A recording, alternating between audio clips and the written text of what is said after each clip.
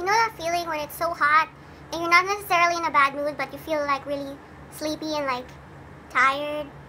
Yeah, that's me today, and I already had coffee. Yay, sugar!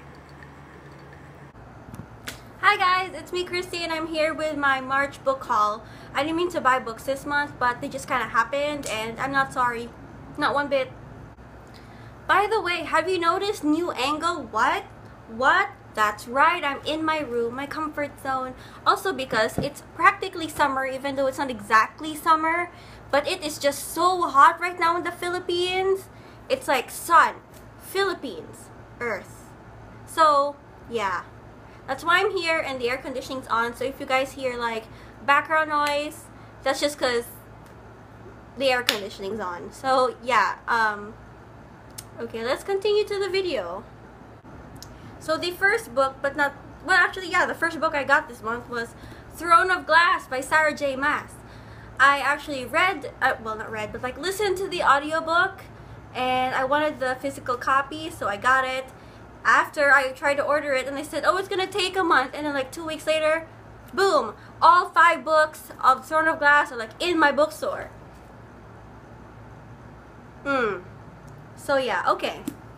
Then the next book that I got is The Seeing Stone by Kevin Crossley Holland, book 1 in the Arthur trilogy. It looks really good. I've just been in the mood to, actually what you're gonna notice in this haul is there's a lot of like middle grade, and that's because I've been in the mood to read a lot of this stuff recently. So when I see it in the bookstore, I just sort of grab it. And I'm also trying to finish A Series of Unfortunate Events by Lemony Snicket currently for the Slay That Series readathon. And yeah, just lots of middle grade because I kind of wanted something light and something easy to like speed through, but also something I could enjoy.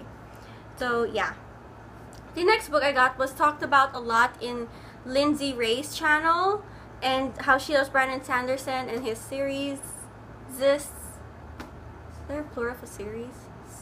Well, anyway, it's called Alcatraz versus the Evil Librarians by Brandon Sanderson, and I really can't wait to get started because it was actually like fate, I guess, that I found book 1 in this series right in my used bookstore, and book 2 is there somewhere also, so I'm gonna get it if I finish reading this and I like it. Yes. And then I got a really tiny mass market paperback called Across the Nightingale Flow, Swords of the Warrior, Tales of the Otori. I said that in a really bad British accent, and I'm really sorry if I offend anybody, but yeah, it sounded like I needed to do that to hype up this tiny cute little book by Lian Hearn. So yes, it's really small, and like compared to my other books, like see, yeah. I found this also in my used bookstore for like 10 pesos. I tried getting into this when I was younger, but it just never clicked with me. So hopefully I like it now. And the next one, you've already seen it, but it is John Steinbeck, The Pearl. I have this in National Bookstore also, but it's a bit more pricey, and it's really thin. Like it's just my finger. And I didn't want to spend that much for something I might not like, so I'm actually glad I found a copy of this in book sale for much cheaper. And it seems like it's okay, in pretty good condition still, so that's not so bad. And then the next book that I got, and I was really excited because like ever since I started watching the TV show of this book, I've been wanting to read it, and that is Lev Grossman's The Magicians. Yes, it's so pretty. Unfortunately, I missed the sale on this, but it's still cheap anyway, so that was pretty good. And I'm planning to do a review on the book versus the TV show when the TV show's done and when I'm done reading this book. And then the next book I'm going to show you guys is by Paul Stewart and Chris Riddell. They're like this magical writer-illustrator duo that like makes children's reading experiences like amazing. Like they brought the Edge Chronicles, and then another series called the Immortals, and no, the last book called the Immortals, and they also did this one about Barnaby Grimes that I really, really enjoyed. I only read one book of that, but like I've been looking for the rest of the series ever since. But this one is another, I think, children's series. It's called Muddle Earth. It's when a real kid gets like put into this fantasy world or something, and yeah, he has to fight a lot of bad stuff, and I'm really looking forward to it because it just brings back so many like Edge Chronicles feels for me. The Edge Chronicles was actually one of the series that made me really fall in love with reading. I didn't realize that worlds could be that complex, especially for like a middle grade children's series, because I've always seen like, oh, it's just really light, easy to read, but then when I read the Edge Chronicles, I was like, dang, there's like death here, and like politics, and lots of cool stuff, including a cool world, which is right here. I just love their maps, the way they're drawn, and like where they are and stuff. It's just so good.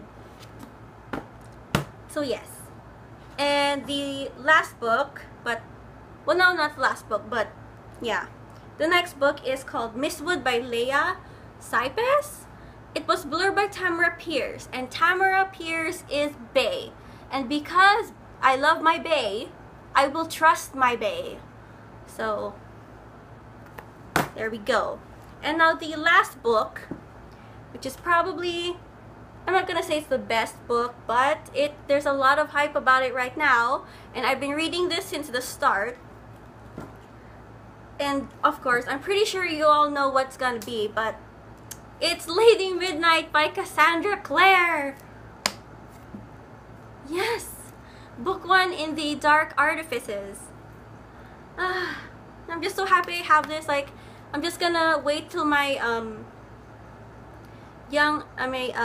middle grade kick is finished, and probably once the series is finished, I'm going to read this. Yes! I've waited so long! A year, technically-ish. Or more, but still, like, I have it. It's beautiful. I'm a big fan. Been following this series since I was like 15, 16? Yeah. Okay, so these are all the books I got in the month of March. I hope I don't buy any more because this is already a lot. But thank you guys for watching. Thank you for sticking around. Like and subscribe if you want, and let me know if you've read any of these or if you're planning to read any of these and what you thought. Thank you. Bye.